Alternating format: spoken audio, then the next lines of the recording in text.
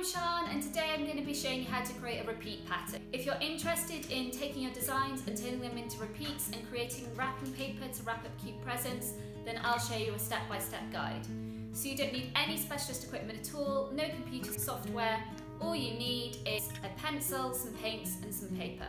Okay, so the equipment you're going to be needing for this tutorial is first off some paper. It's got some thin copy paper, and then the second thing you're going to need is some thicker paper or some card, some paintbrushes, some gouache paints, and then a pencil and a fine liner pen.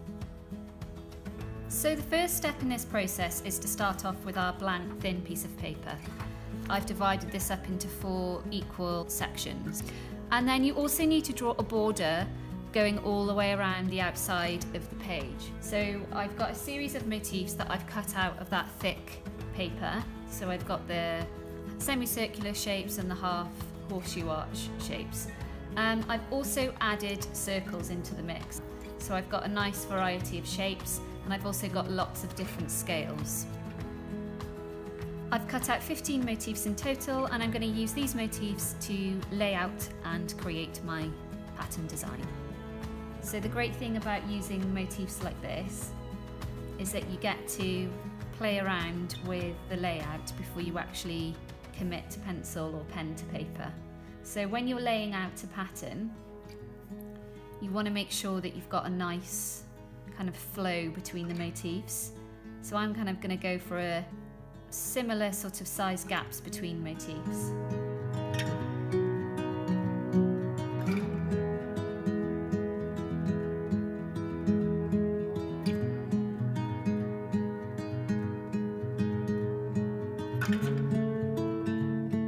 So now I've finished with my layout, I'm pretty happy with that. I think the motifs have a nice flow and there's a nice movement between them, and they're kind of evenly spaced around the page too. When we draw onto this page, we want to make sure that we don't touch any of the edges. If we do touch the edges, then the pattern repeat won't work seamlessly. So I'm going to draw around a shape. When I get to the edge, to this border, I'll just stop.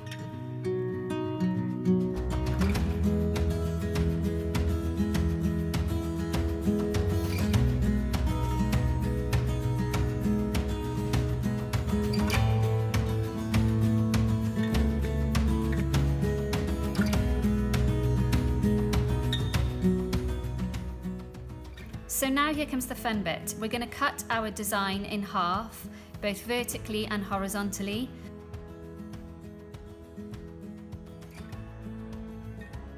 So we're going to rotate the 2 on the right 180 degrees clockwise, and we're going to rotate the 2 on the left 180 degrees counterclockwise.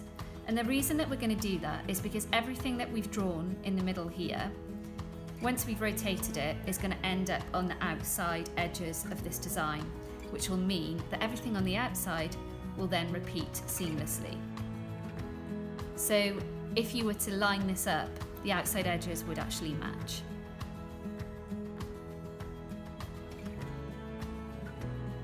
We're ready to fill in all these gaps. This is a really good opportunity to move around any of the shapes that, now they're in this composition, don't quite work. And also I'm going to finish off the shapes that are half drawn as well.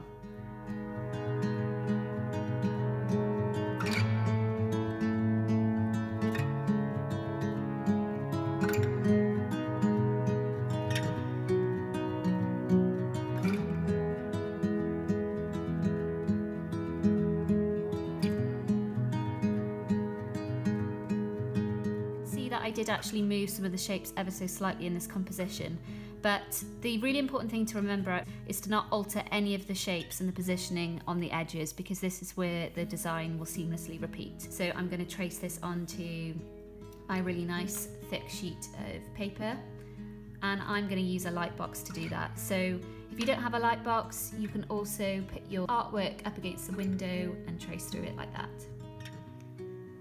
So now we've traced our design onto our clean sheet of paper that we're going to paint onto, we're ready to choose a colour palette.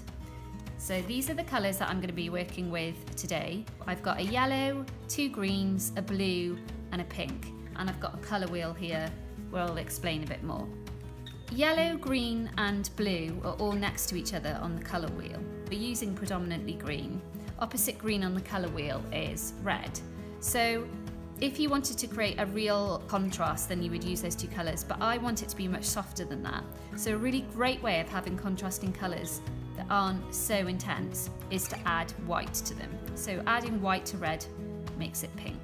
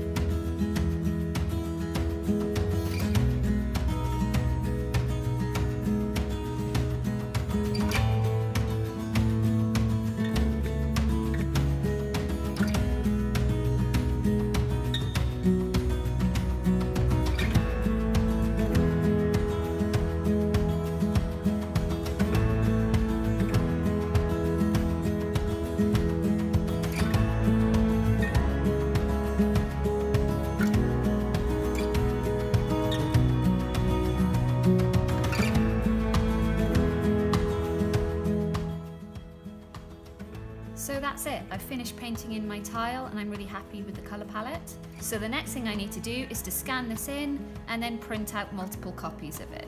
So when I scan it in, I'm going to crop down the page using the crop tool in the scanner, and then I'm going to print out 4 copies and I'm going to show you what they look like when they're tiled together.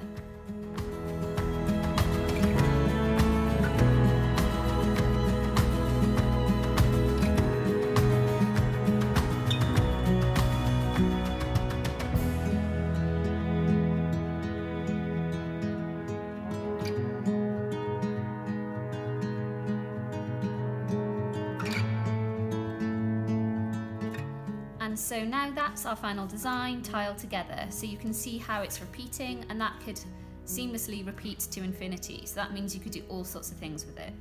I've printed it out at this smaller scale, which was 50% of the original design, which is here. And that's really just so that I could show you on the screen what it looks like when it tiles. But I've also printed it out at the original scale as well, so you can see the difference in scale here, which is kind of cool. So there's all sorts of things you could do with this now. You could use it for wrapping paper, and if you didn't want to join it up yourself, you could actually join up the tiles on your computer using Photoshop, and if you're not confident with Photoshop, you could use something like PowerPoint or Word too, and you could print it out as a seamless pattern. And that's it. I really hope you enjoyed this tutorial. I'll also leave these template shapes on my website so that you can download them and have a go at creating your own pattern. Don't forget to tag me if you do on Instagram, and thanks very much for watching.